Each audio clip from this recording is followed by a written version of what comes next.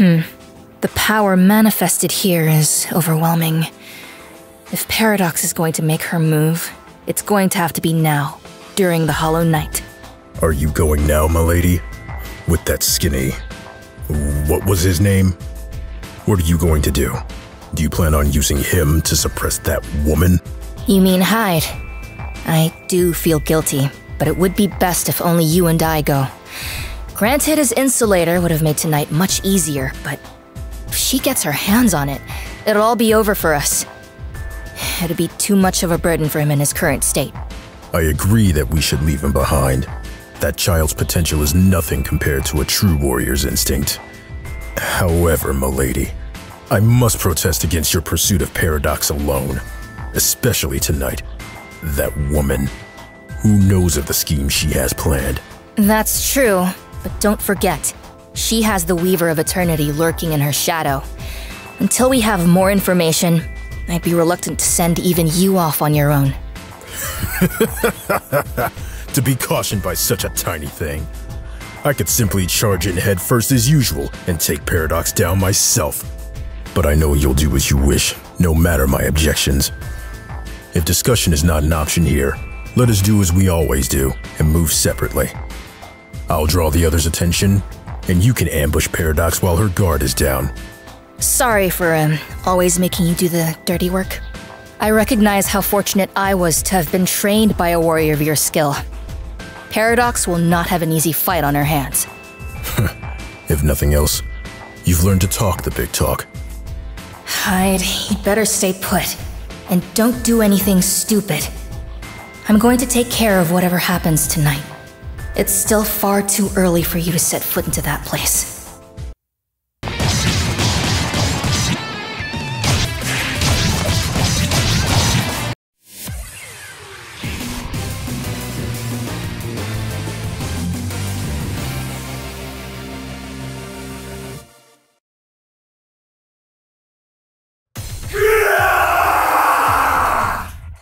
What? Ah! An attack I couldn't sense. Who's there? I will not stop. I cannot stop. I must not stop. You stupid little boy. This desire. Something is compelling me to devour you. You're... Huh. I guess a long life does have its rewards. To think I'd witness the day the voice of nothingness would speak to me. Huh. So, what's happened? Is this the appearance of a human who's fallen? Another thing. I won't ignore that you called me a stupid little boy. Is this not the body of a growing woman to you? You ask if my flesh is that of a human? That is one thing I desire above all else. I know not from whence I came, or my identity. My only memory is that of a screaming child. Why she cries out or what causes her grief is beyond me. I also cannot explain why that is the only memory I possess. So, your last thoughts as a human. It seems the ashes of your memories are all that remain. Honestly, I can't even tell if you saved that girl or consumed her. Whatever happened, I suppose it must be a heavy weight on you. Regardless of your reasons for being here, or how you came to be, it doesn't matter. I can't allow a monster like you to get away. You feast on the living as a beast of darkness. You'll soon be nothing more than a bloodstain on my blade. Naturally, you would show no hesitation in slaying a mere shadow. So my kind hunts humans? Why that is defined as evil while the opposite is considered righteous, I do not comprehend. A valid point. Injustice is not always evil. This is simply a game of survival. I have no intention of calling myself or anyone who defeats you righteous. You wretched creature. If you believe that I prevailed here, then perhaps it is those of us known as inbirths who are truly the monsters here. Play, play, play, play,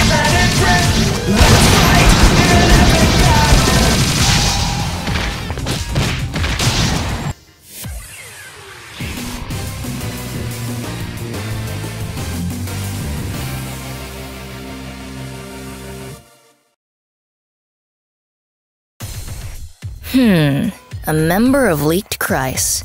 Here of all places. Are you walking alone, little girl? What? Little girl? You're clearly the littler one here, are you not? I mean, you're so tiny. The fact that you're so easily offended is what makes you such an adorable little girl. Let me share something with you. Judge people by their appearance alone, and you will get hurt. Well then, I suppose I've said enough. I see. The way you speak, your demeanor, it is just as they said. You're Linne, Princess of the Nightblade, of the ancient clan that has since been lost, possessing the ability to be reborn for eternity as a cursed ghost. I'm impressed you know so much about me, child of Leaked Kreis. Perhaps I'm too famous, but... Wait, did you just say I'm a cursed ghost? That's rude. Princess of the Nightblade, why are you here? Your answer will determine whether or not I'll be forced to apprehend you. Don't misunderstand me. I no longer have any attachment to the name of the Nightblade. In fact, it's likely that I wish for their destruction more than anyone. Don't be such a fool! There is no way that you, of all people, wish for its end! I don't know what you're after. You may even be an ally of Paradox's. Thus, as an executor of Leaked Kreis, I shall now take you into custody. You know, if you're this passionate about justice, you should at least be able to hear people out. Well, I suppose it's no matter now. Allow me to teach you how to walk this hollow night.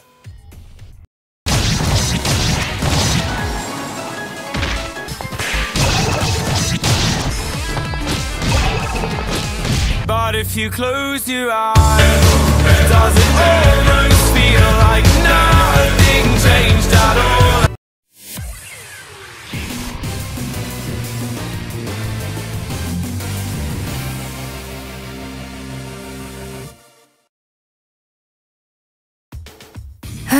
I only seem to be running into people I'd rather not see. Like you, Seth. Princess. No. Linne. It doesn't seem that you're wandering the Hollow Night to hunt the Void on the Nightblade's behalf. So I presume the one pulling the strings is... Kuon. The blades I now wield. Surely you know what they represent. The sealed... I see now. That makes things easier. You should be careful with the information you divulge. Despite everything, you're still hopelessly naive. Then our chat ends here. All I have to do now is restrain you and go after Paradox's head myself. I can't let you anywhere near that woman, you see. Ah, yes. I suppose you have your own reasons for walking the path you do. That being said, if you wish to restrain me, you'll have to do so by force. That was my intention all along, whether or not you approved. A word of advice to you: do not think of me as the same child you knew before. I'm afraid you're still very much a child. In my eyes, you're a little boy, bound by the shackles of law. But fear not. I shall free you from the shackles of your imprisonment.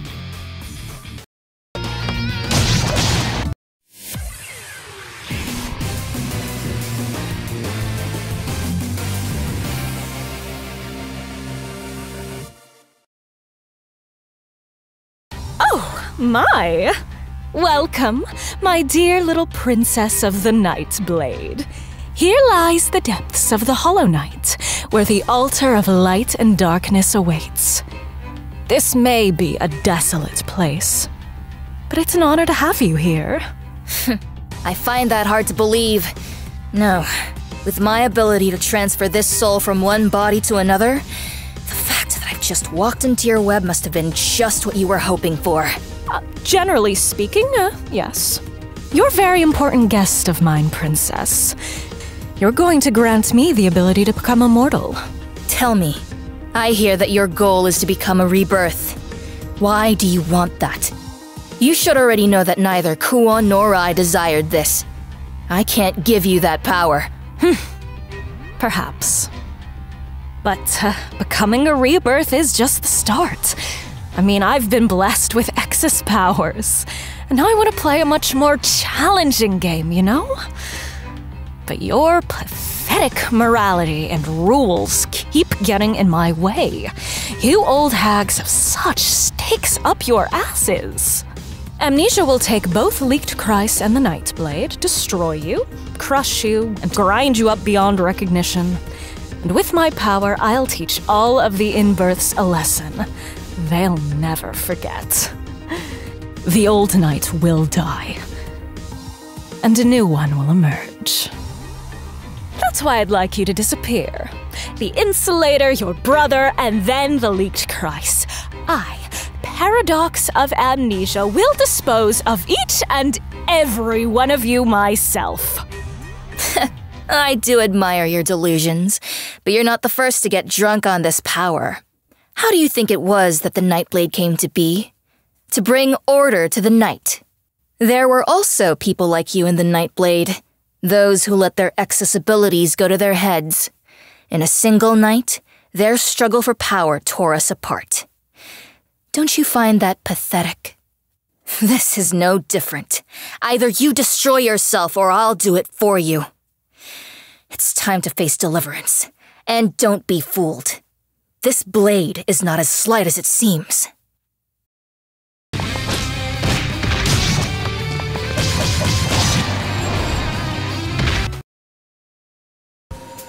Now, Hilda, the Wicked Witch of the Hollow Knight. This will be your end. Unless, of course, you have a final trick up your sleeve. I should have expected as much from the eternal princess of the Nightblade. Your accessibilities weren't even that impressive. Oh, the experience that comes with immortality is something to behold. Is that so? In your case, I would say your character is more problematic than your lack of experience. Your emotions are transparent, and your attacks lack variety. It was as if you wanted me to dodge them. While you waved your excess attacks around, I merely set a few traps and swept your legs out from under you. I've never faced such a flashy opponent who was so easy to beat. Well, should I continue? I could share more on the experience that comes with immortality if you like. Enough! Just talk. This is why I can't stand musty old hags like you. Why don't you just get it over with already? Deliver the final blow and destroy this vessel. Of course. No need for fake compassion. I'm sure in a situation like this, Hyde would have let you go. Unfortunately for you, I'm not as nice. Farewell, Paradox. Though I doubt something like this would truly end you, I pray that I never meet you again under this night.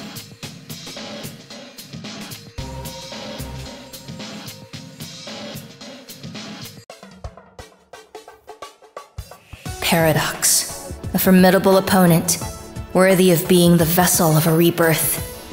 There's no way she would have gotten that power on her own. Someone else must be pulling the strings behind the scenes. The most likely person is the Weaver of Eternity. My own dear brother Kuan. He can only be after one thing. The talisman buried deep within my flesh. The seal of this curse, tied to my soul. If removed, disaster would be imminent. I hate this body. Not even falling on my own sword would kill it. Will I ever be free of this curse? An endless cycle of bodies. How many of these nights have I witnessed? I will finally put an end to it. This body will be my last. With the Insulator, and with Hyde, death will finally be possible.